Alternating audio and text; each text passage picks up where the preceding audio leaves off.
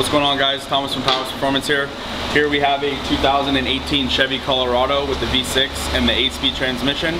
We're going to be bolting on the new Edelbrock Supercharger system, air to liquid intercooled, comes with calibration, emissions legal. We're over here at New Air Performance right now, loading it up on the dyno to get the stock baseline so we can give you true numbers, not from the manufacturer, outside of what they're claiming to do. So let's see what this thing does.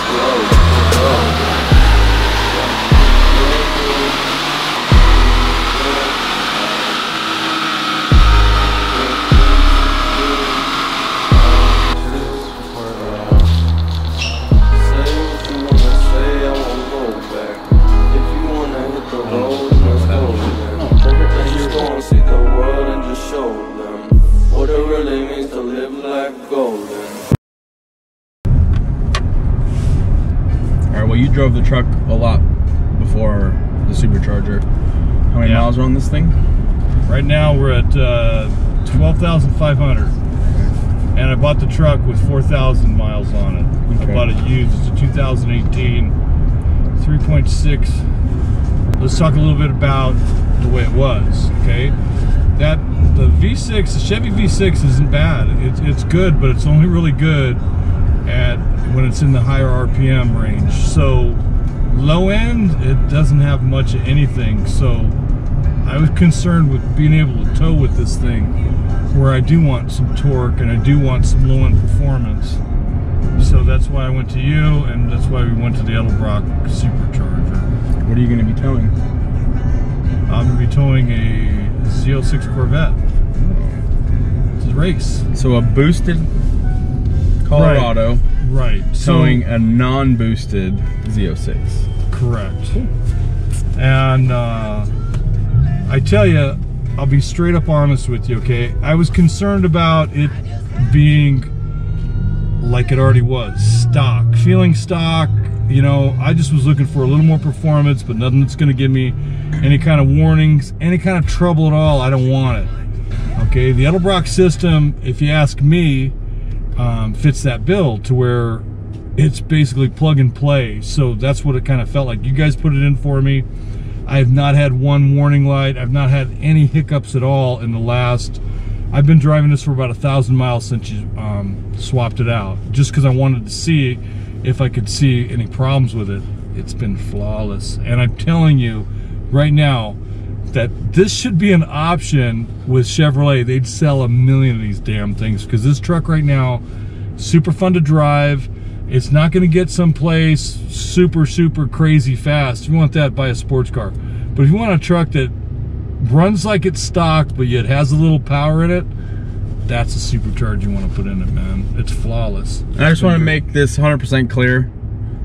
I'm not being paid for this. I approached you, said, hey, you have this. We want to tow your Corvette to the track because I'm tired of towing your car to the track. I'm just kidding. No. I'll tow your car to the track any day. No, but the thing is I can't always go to the track with you, and you can't always have your car on my trailer. So doing this, you're not being paid by me. You're not being paid by Edelbrock. We're doing this as a demonstration to show people real figures, not legit. From the manufacturer, not from someone else that sells the product. We sell the product at the shop. We installed the product at the shop. We took the truck to New Era Performance in all we did was just Agora, test. Yeah. and No we tune, did just a before dyno. We did an after the install of the supercharger dyno.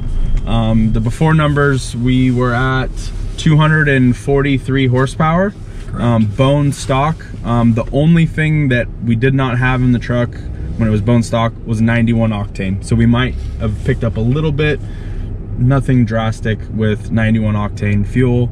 Correct. On the stock, but now we got 91 octane, the supercharger, Edelbrock calibration, carb compliant, EO number, smog legal. So all I'd say is this, okay? If you're someone that's got a mid-size pickup truck like this one is, right? When I bought this truck, I bought it because I wanted a little truck that's easy to park and get around and fits in a garage halfway worth of darn, right? So that's why I picked this thing up. Okay, at the time, I had no interest in towing that Corvette, but then things changed, and all of a sudden, either I got to sell this thing and buy a Silverado, or, and I don't really want to because I like this little truck, okay, or do something to this thing. But I wanted to do something that is, I don't have to worry about getting smogged. I just wanted something drama-free that gave me a decent amount of power to where I'm not going to have a problem towing anything, upgrades and things like that. That's why I turned to this. So right now, as we're looking at it, you're looking at a car that, or a truck anyway, that's putting out about the same amount of power as a V8 Silverado in a smaller truck. Yeah. You could go, now I drive this, I don't drive hot rod this thing around or anything. I just drive it normal. Okay, and I'll tell you right now, the engine works less now than it did. So fuel economy's gone up probably. You don't see it so much on the freeway, because on the freeway this thing got great gas mileage, but in the city this thing got terrible gas mileage stock. Okay, with it the way it is right now, it gets good gas mileage on the street. I mean, the engine isn't working half as hard as it used to. So power to weight ratio doesn't take as much to get going anymore. Right, yeah, obviously, you know, but it just, I tell you what, it makes the truck a sweet little truck. This truck is sweet, super fun to drive.